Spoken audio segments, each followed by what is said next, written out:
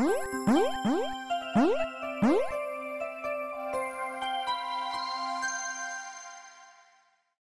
you guys hear me well in the back? Okay, great. So I've been invited here today to talk a little bit about the carriers and how the carriers are repositioning themselves, coming back into the mobile ecosystem. Happen to see some of our friends in the audience as we start. Really, I started looking at this as we're looking at moving beyond traditional app stores, and it struck me that what's traditional? I don't think there's such a thing as traditional, because the app stores as we see them today have been around 2-3 years maybe, and everybody looks as iTunes or Google Play as the traditional app stores at this. But reality is that the carriers own the traditional app stores. They have been the app stores for the last 10 years plus. So there's been a shift in the paradigm of the app store, where does it come from, and who really owns it. And I think the other reality is that as of today, the carriers have been squeezed out of really their own playing field. And this presentation is really about what are the carriers doing, how are we seeing it, and how the carriers trying to insert themselves into the ecosystem. Just a little bit about the boring stats that we have. Try and take some focus on really how big is the market, and really zoom it down and really describe what is the potential market for the carriers, and where are they going to attack it. Really, if you look at 2011 was really the year that the smartphone shipments overtook the PCs. The tablet shipments started coming in really in full force.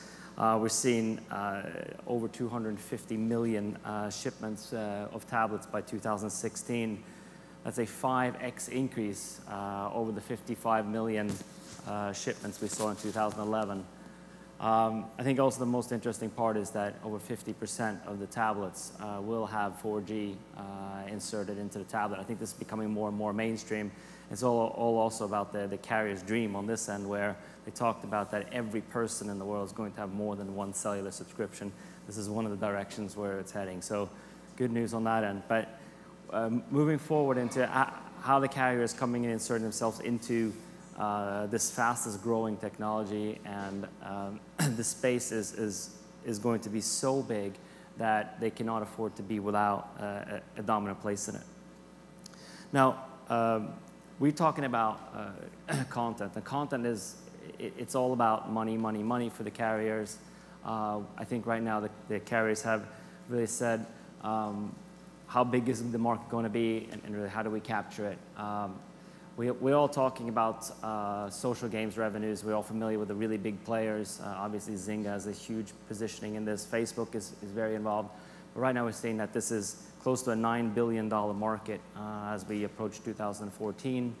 And it's going to continue to grow to more than 11 billion by 2016. I think if things go well, they're projecting about 25% increase.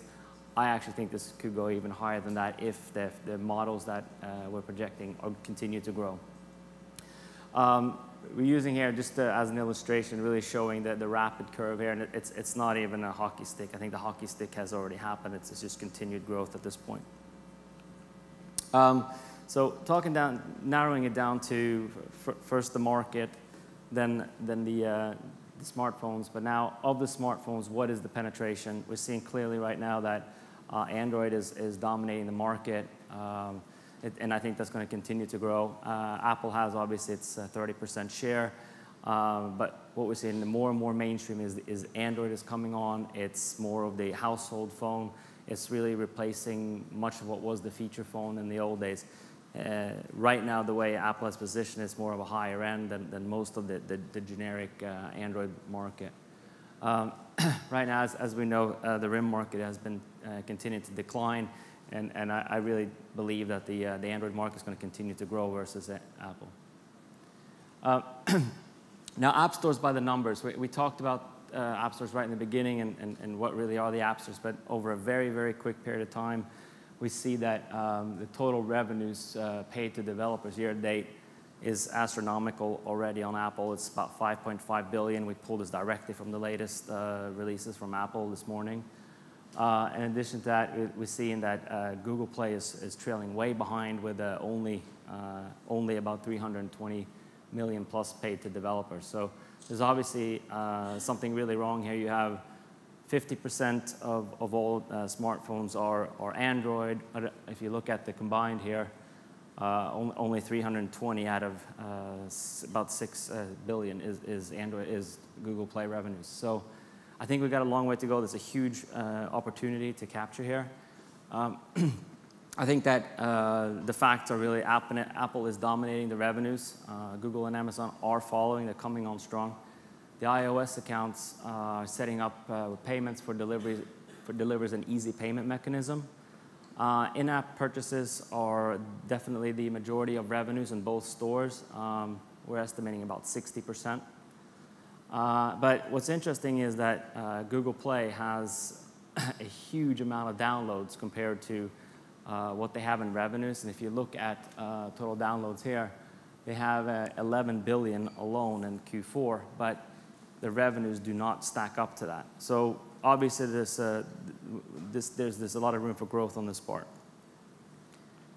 So what we're seeing here is there's an overall shift in the market. We really are seeing across the board that carriers are repositioning themselves in the mobile content ecosystem. If you look at the carrier revenues in the content store, and specifically on games and mobile entertainment, I think they've lost 80 to 90% of the revenues that they had in this space. And this is over a very short period of time. You're looking probably at a 2 to 3 year span where it went from billions to literally nothing. The carriers are coming back in to looking to drive content sales and virtual goods to their large subscriber bases. And the focus is that every carrier is in the process of launching an app store of some kind in their space.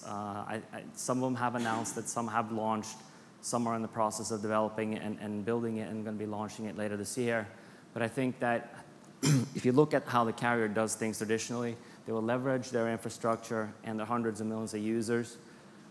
They have the mechanisms that neither Google Play or Apple has. They have one-click billing. If they can do this right, if they integrate the content correctly, if they do it directly into their billing systems, you have a one-click billing system that will clearly surpass Google Play and also beat what the Apple experience is today.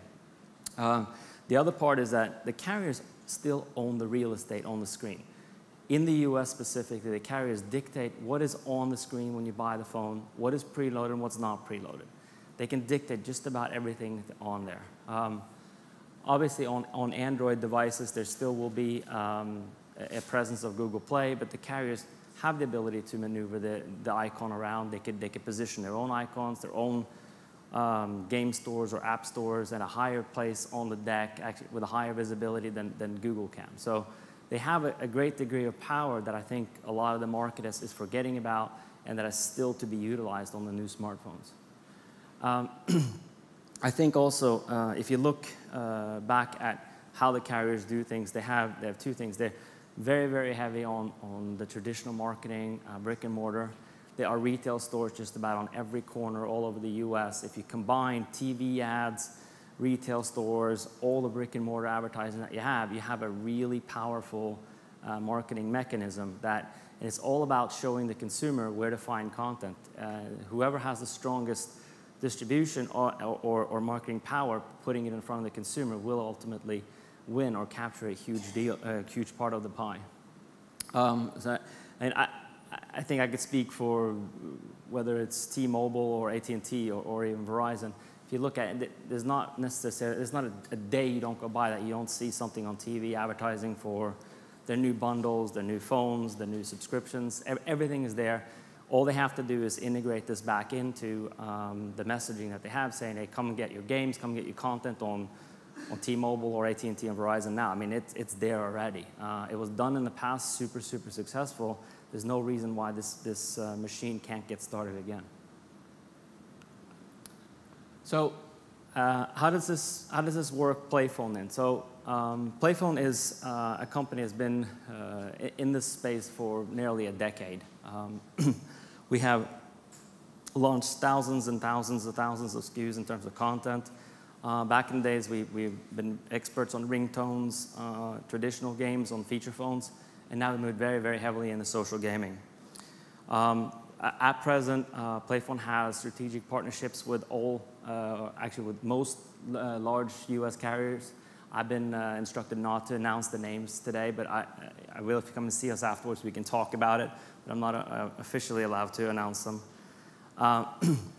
At the moment, we have been pulled in to help the carriers build their ecosystems back up. I'd like to say that right now we're working with more than 2/3 of the entire US carrier base, and really in helping them saying, how do you build it? How do you compete against Google Play and also iOS to recapture some of the revenues coming from there? What we also have is, during the discussions, is very important to us that we get direct access to the billing system at the carrier level, not just because this is an asset to us, but it's also in how can we leverage our expertise into building an experience for the consumer so that it goes to one-click billing. There's none of this, enter your phone number here, or click, are you really, really sure you want to buy this? Absolutely sure, yes. It's basically buy and click and it's done. And you get a receipt confirmation saying that you purchased something, so the customer doesn't feel like they've been lured or tricked in any which way afterwards. PlayPhone has developed a free SDK, super, super easy to integrate, that the carriers are actively helping us push out in the marketplace to developers, so that you as a developer come to PlayPhone or come to a carrier and saying, hey, I really want to be a part of your store. And they say, great, go integrate with PlayPhone. It's free, it's frictionless, and it will provide you with a set of tools that you can expand on and help monetize better. And then back into the billing, if you integrate with us, the way we set up the SDKs is that it will allow you to integrate once and really distribute your content everywhere. So, for example, a small developer who has limited resources can come to us, integrate. We'll give them access to over 20 carrier channels and everywhere you want to be in terms of having to set up relationships or agreements with every single carrier across the country or across the world. Okay. So I want to play a quick video on this, if I can get this to work. As a developer, you want to make cool games, right? What if there was a platform that lets you focus on creating awesome games while someone else takes care of the rest?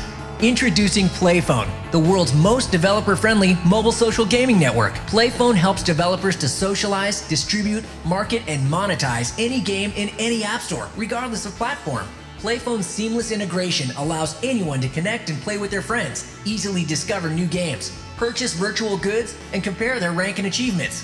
Whoa, that's powerful stuff. Let's take a look under the hood, where you'll find PlayPhone's revolutionary performance optimization platform, POP for short. POP gives you the ability to rapidly set up, test, and optimize events within your game without having to release a new version, saving you valuable time and money.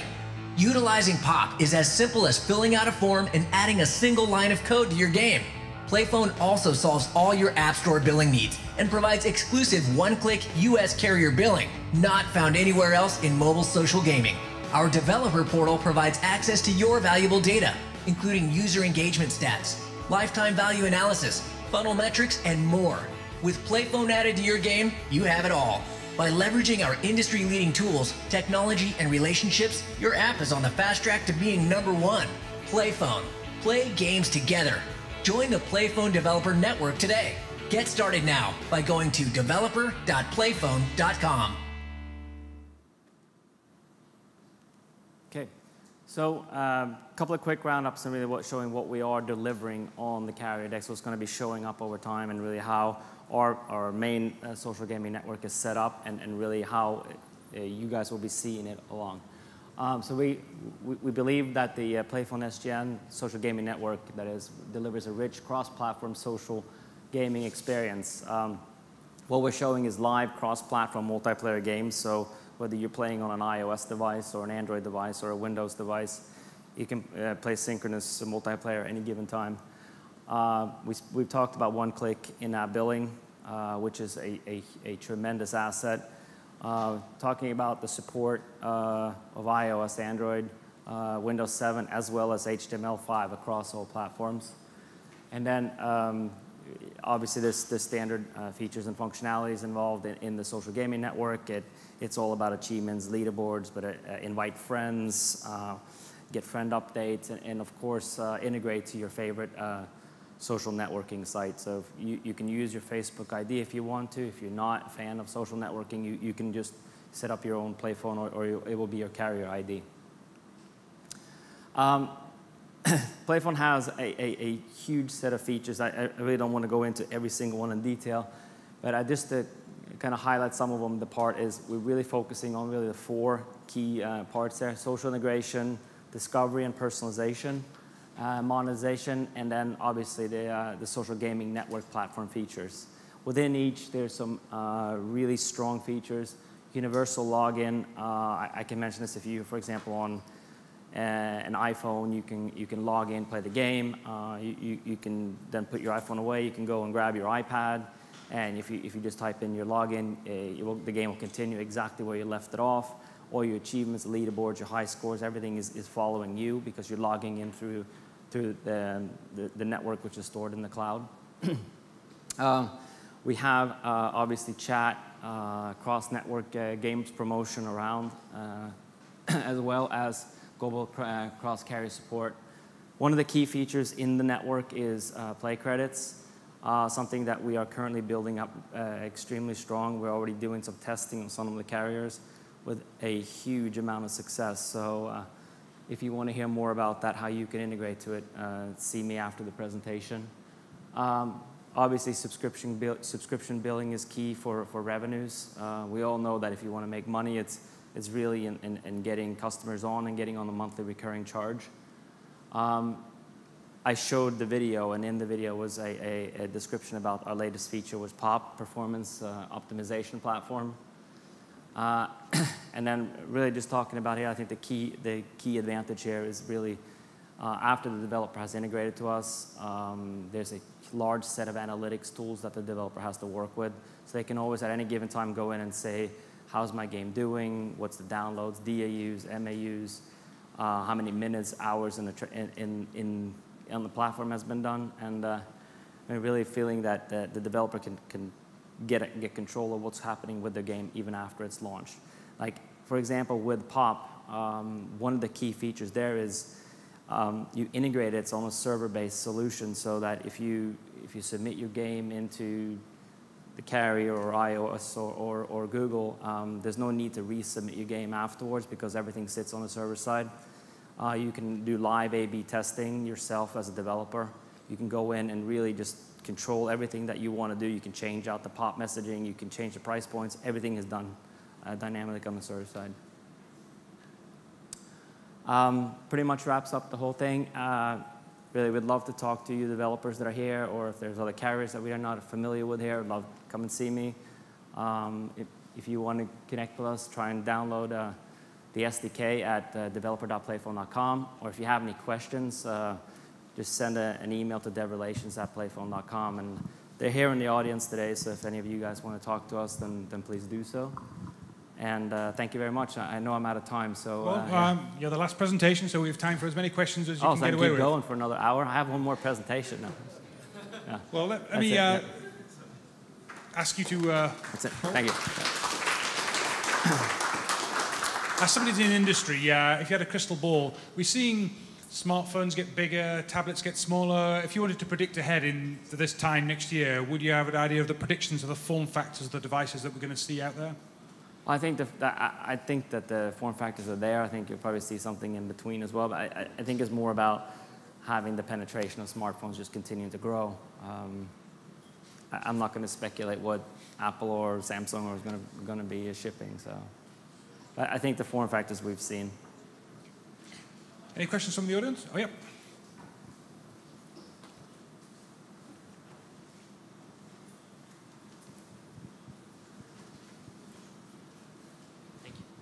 Hi there, thanks. If I have some apps with some traffic on Verizon Android store, what would you recommend I do to monetize that?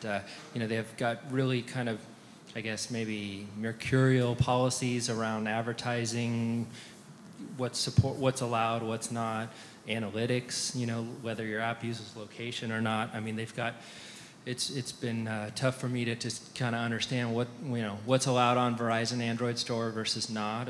Any recommendations? Do you have a direct contact at Verizon you're speaking to, or are you just going through the developer portal? Yeah, they've been pretty helpful in providing their email addresses for different issues. Okay. It's a big company, a lot of emails. I can't speak for them, but I know that they have a major initiative going on to really try to centralize and get gaming as a main initiative on their decks and kind of separate that out. I think I can't speak. Is anybody from Verizon in the audience here? They're hiding. No, I can't speak for what they're doing directly, but what I can tell you is that I think over the next couple of months, they'll see the initiatives shaping up, and people like you will be in a better position to get your games not just launched, but also working on traffic and analytics. Oh, question over here.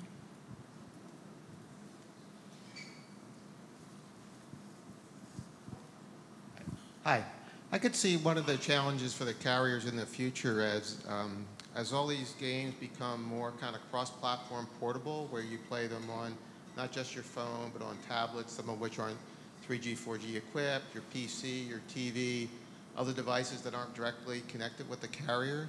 How do you see that impacting the carrier's ability to get into the ecosystem? Do you think that customers are still comfortable being billed by their quote phone company when they're playing these games on a variety of different types of devices?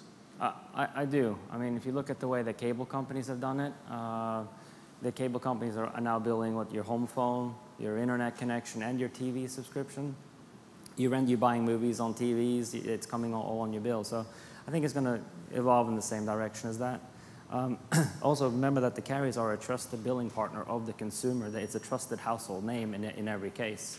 So I think that my personal opinion is that I think that the consumer has a more comfortable relationship with a carrier than they have with a new player in the marketplace. Thank you.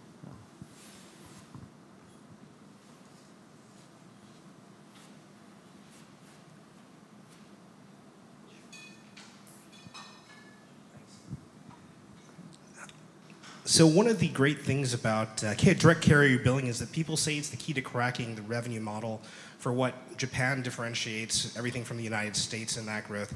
But you've been around long enough to know that also one of the pain points of direct carrier billing in the past used to be ringtones, which people used to get billed on a recurring basis, which you also support. Can you talk a little bit about the question about friendly fraud and other issues? Because now things are so easy to buy. And fraud rates, obviously, on big purchases are always a complaint, and recurring costs.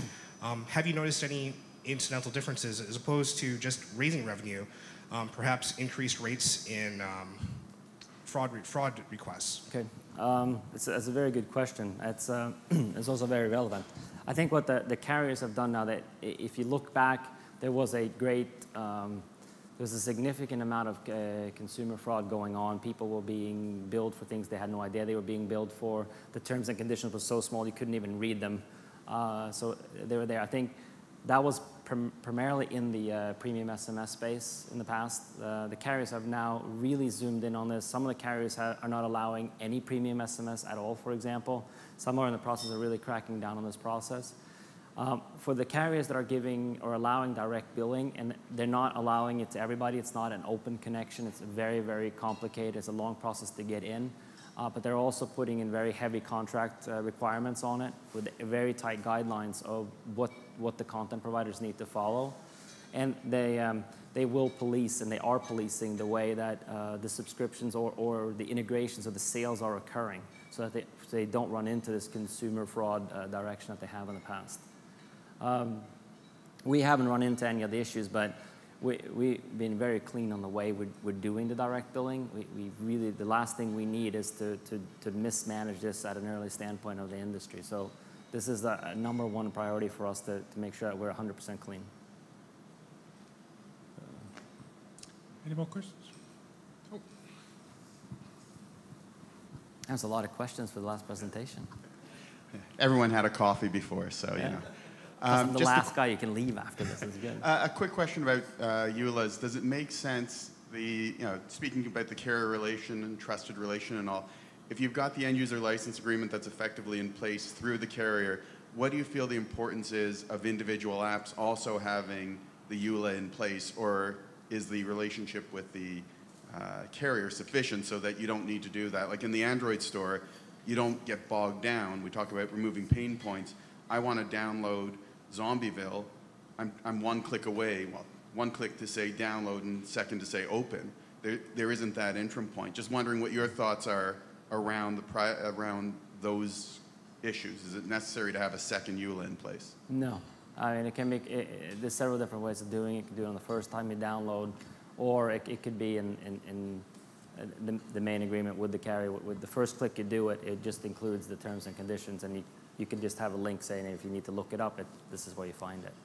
But this is part of the reasons why, I mean, all the clicks is really discouraging consumers from buying, and this is one of my pet peeves is to get, if you can get a one-click billing for the consumer, and it's valid. I mean, if you have to deliver quality content, no scams and so on, but if you can fulfill this, the carrier's on a direct track to success. Yeah. Okay, well, thanks again, Anders. Thank you. If you're not all conferenced out, there is one more hour over at the Benario Hall of conference tracks, so if you want to plod over there, and I believe there's an event in the reception area.